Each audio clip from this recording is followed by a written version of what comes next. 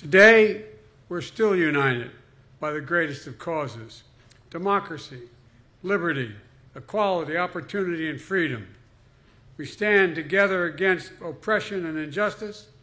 We stick up for one another and our democratic values to which Washington and Lafayette dedicated their lives. And we still strive to build a world that's worthy of our highest hopes and of our future, knowing that we can always, always count on one another as allies and friends. We come from the same values.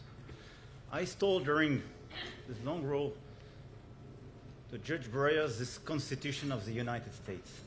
We the people, we the people.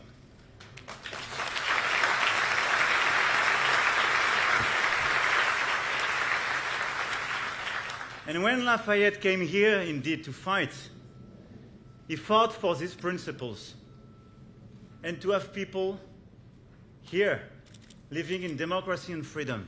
And this is the same thing in my country. And when these principles were at risk in my country, you came and did the same. And in a lot of places today, these principles are at risk or challenged, even in our societies.